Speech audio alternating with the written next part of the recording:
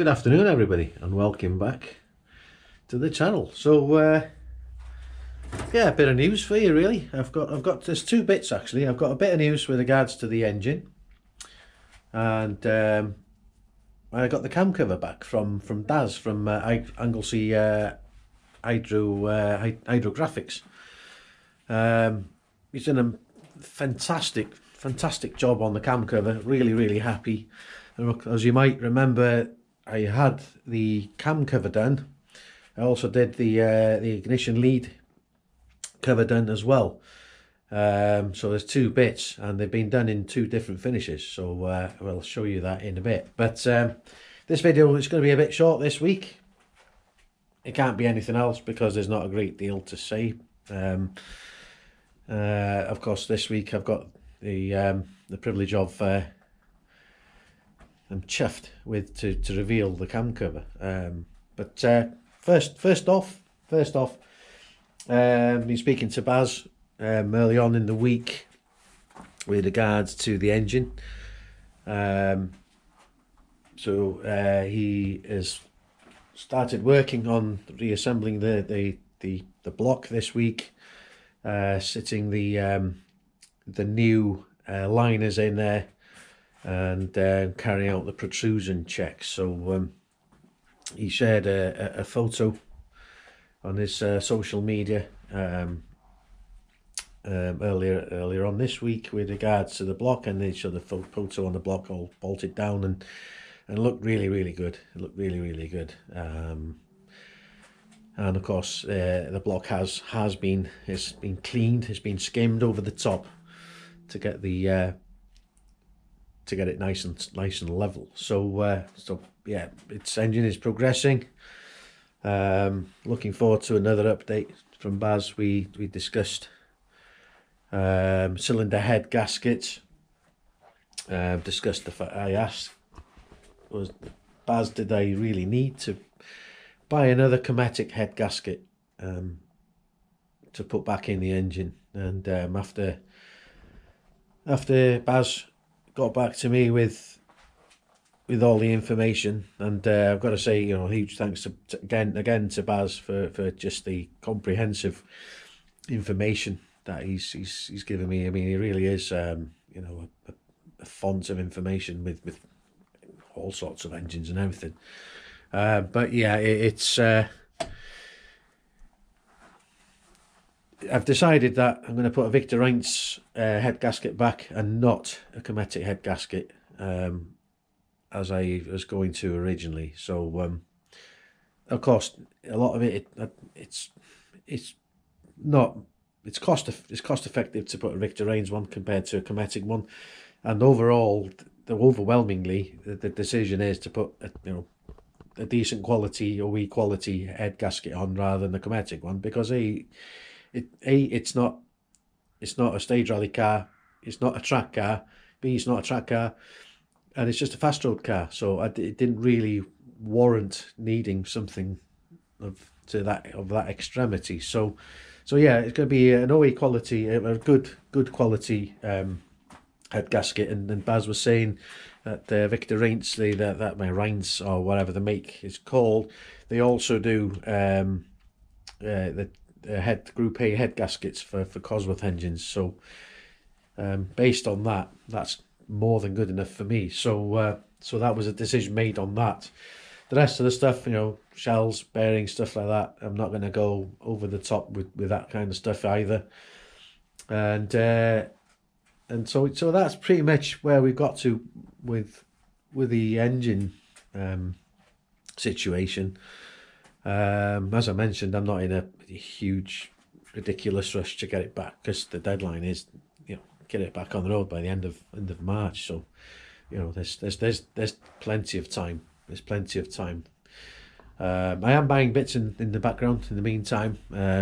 I bought I'm going to reuse this Thermatech inlet manifold gasket, because it'll do the job. I'm pretty sure that will compress again. I've bought a new exhaust manifold gasket, and I've bought various other bits that I need to reassemble the engine. and I'm in a pretty good place with it. I'm opening the bonnet. I've had moved this out the other day, bit of fresh air, as you saw. I've got a bit of vacuuming to do there. I've got to just touch this up a little bit here, where it's, well, as everybody who's got one of these knows, that they leak around the seals when it gets a bit warm and the driving gets a bit spirited. So I've got to give that a once over, and it's going to be a bit of a pain to mask, actually. So yeah, I'm going to get that. I'll get that sorted. I'll get it sorted. But it's just you know, it'd be good to just drive this round again, and all the rest of it. So yes, I was saying that Daz at Anglesey Hydrographics did an amazing job on the cam cover. So you might recall that I stripped it down and primed it, and the stripping it down, quite frankly, is an absolute twat of a job, and I mean that with all my heart. It's just a fucking horrible job. But I took it to Daz, and in all fairness to him, there's a few bits on the plug holes that it's just really awkward for me to get to by hand with paint stripper. So he blasted the whole thing again, carefully, obviously, because it's magnesium. And yeah, he re-etch primed it, and a couple of days later it was done and dusted, and really quick turnaround, really fast service. So I've got it here, and let's have a look. So here it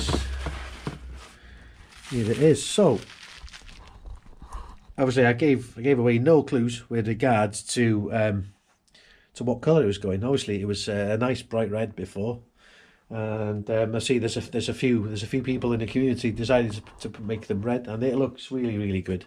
It looked good against the grey, so I thought, right, we're going to do something a little bit different here, which was the original intention with the car, until I found out there was one that had already been done. So, you know, well, that was what it was. So I thought, right, I could do something a bit different. So I was looking around.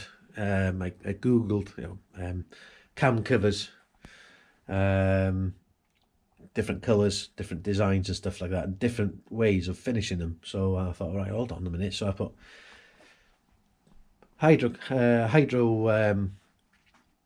dipped cam covers. I was scrolling along, and I saw this K20 VTEC one, and I thought, ooh, I really like that.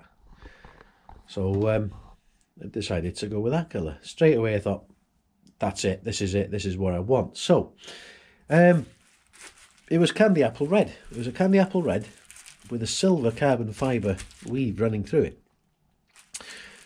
So that's what we went with, and all credit to Daz. He came up an absolute trooper with it, and this is how it looks. So it's absolutely awesome. Just get out the shadow for a minute. As you can see, it's an amazing finish. It's really nice and glossy. I'll get this cardboard out of the way. I'm really hoping you can see the gloss on that. I think you will. The only issue you couldn't get was into this bit here, because of course with the hydro dipping, it's you know, it's an art anyway. Not too concerned with that, because I'm going to have that thick ass pipe round there, and you're just not going to see it at all. So you know, he tried to do what he could, to be fair, and I'm just so chuffed with the job. Hold the camera still for a minute so you don't get the LED light flash, but you can see running along it, you can just see it's just so glossy, and inside the plug recesses here, but it really, you know, you can see it with the light actually, it just really pops. And this video probably won't do it justice, or as much justice as it should, but it's amazing. Well chuffed with it. So I thought, right, okay. So the original cam cover was red. The original colour was red. Well, I did it. It wasn't original. It's black, aren't they? But it was red. And you might recall I had the black HT lead, ignition lead cover. I thought, opportunity here. So Daz called over to have a look at the job, and we got talking, and I was talking to him and asked him about, I thought, well, because this is going to go like a silver carbon fibre, what about black carbon fibre? So we looked at that and thought, be a bit dark. So he had on the inlays on the dashboard on his car, he had black carbon fibre, or a black base with a silver carbon fibre weave like this on top of the cover. I thought, I like that, and I thought, right, we'll do that. So Alexa, shut up. Apologies for that. So I thought, right, I'm going to go for it. So I'm going to take this out with one hand. Hopefully not going to drop it on the cam cover.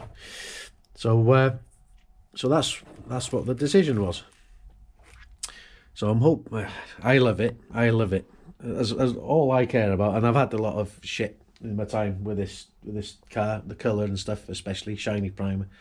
And as you know, I don't give a shit what anybody else thinks, really. But I like it, and if I like it, that's all that counts. So yeah, the black plastic cover is now black based with a silver carbon weave on it, and I think hopefully you'll agree that it looks the dog's bollocks. It has also actually managed to get the carbon fibre weave running in the same direction, which is a really nice touch. It just looks so deep with the shine, as hopefully you can see. And of course, with the finishing bits here, of course I've got these really shallow hex bolts. So what happens is these washers fit perfectly into the recesses. I've seen these done so many different ways on the MIs. It's a bit of a tricky thing actually, but these washers fit nicely into the recesses, and the screws then, because they're chamfered, they fit nicely into the cover. That's not there. Obviously there's no thread for the centre one because it's part of one of the original bolts for the middle of the cam, which is this one, so I can't screw that one down. This one can be a bit tricky because the hole in the actual plastic is kind of not quite square, but so that's tightened down. And as you can see with the screws and stuff, it looks so nice. But one of the things I'm looking at doing is, whether you recall the aluminium cup washers on the seats, let me just show you, and the seat, the harness bar. So what I'm looking at possibly doing is maybe using longer bolts and having something similar to this on them, in either a black or a silver cup. I need to find out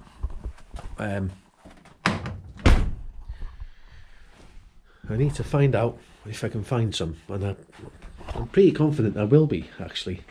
So the engine's so quite low in the bay, so the height isn't going to be an issue, but I think it'll be an even better finish on this again than it already is.